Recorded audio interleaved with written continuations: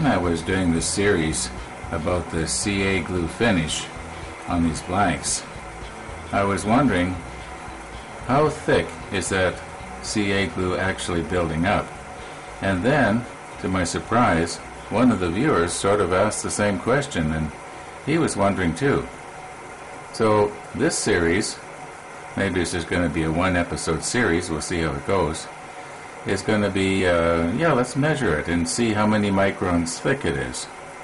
And what I've got here is a mahogany blank that I just turned on this morning.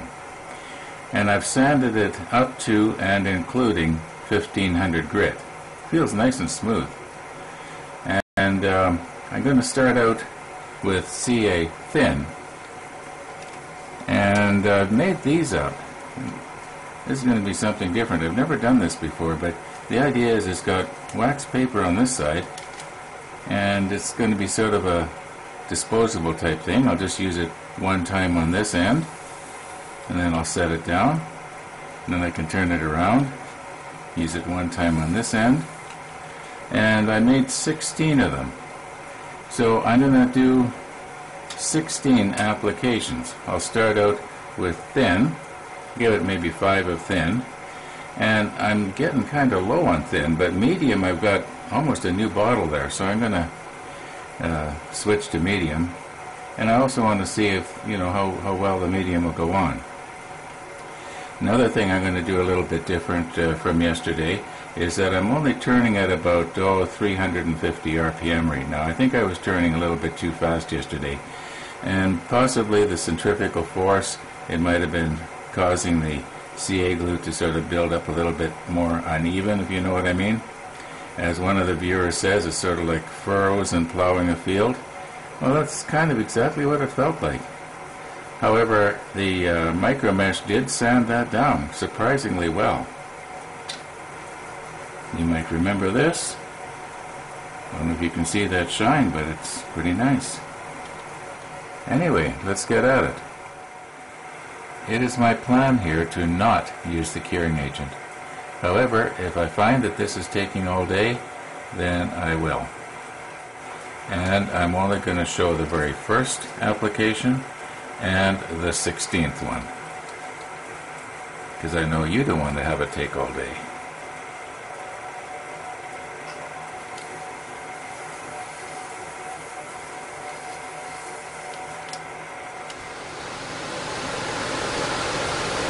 And number 16.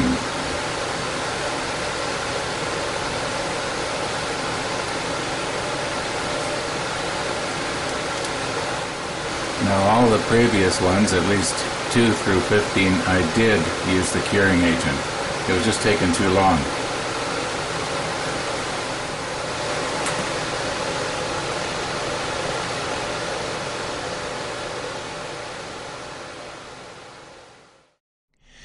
Now, if you're wondering how this system worked, it actually worked really well, except for one time, but that was my fault.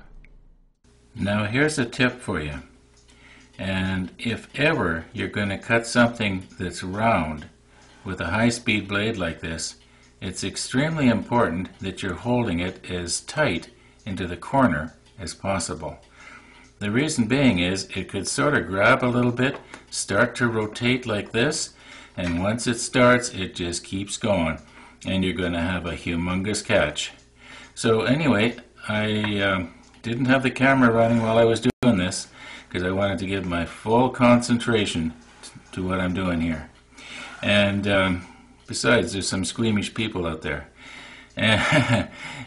Anyway, what I did was, as soon as I got past the cut, I, with my knee, turned off the saw and let it coast to a stop before I brought it back. Anyway, it's done.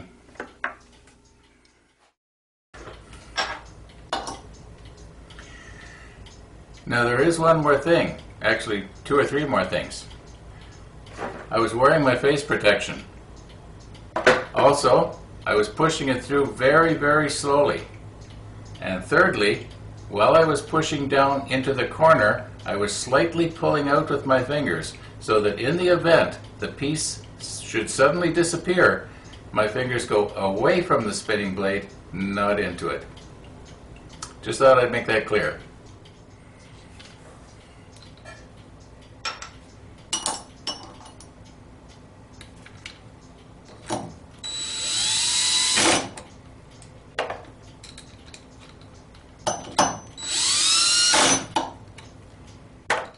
Now I realize that some of you want to see how good was the cut.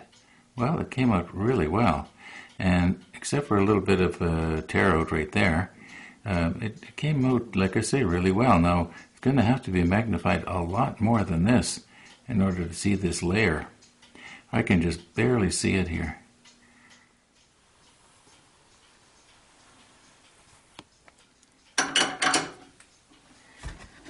I'm going to practice with the one that has the little chip on it. And it doesn't matter if the jaws damage the outside there. It's only the very end that we're concerned about here.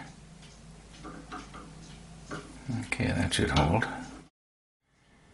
Now my plan here is to hold sandpaper flat against the end as it's spinning. I'm not going to round it over. I'm going to try and keep it reasonably flat. And this is 800 grit. I'll start off with that. And then I'll finish off with 1500 grit, and it should polish it pretty smooth. At least that's the plan.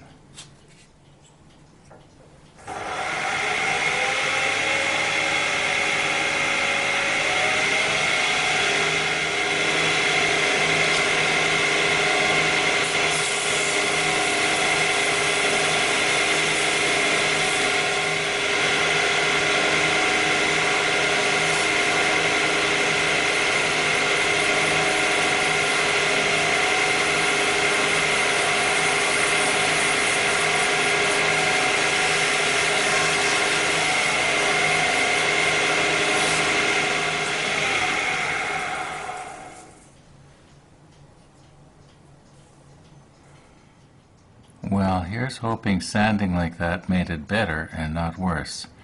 I'm going to move a light around and see if I can get it to reflect right off the top of everything there.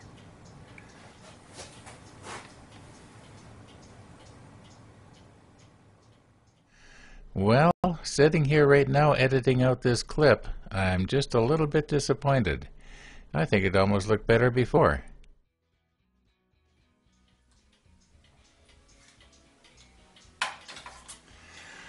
I used to have a glass slide, like a microscope slide, and glued on that thing was a translucent or transparent micron ruler. I can't find it. I've looked in all the places where I would normally have put something like that, and I know I wouldn't throw it out. Can't find it. It's something like this, only a lot smaller and much more accurate for this sort of thing. Now, what I can do is I can probably make use of the graduations that are on this right here. These will be fairly accurate. It won't be as good. But you know, that's going to have to be tomorrow.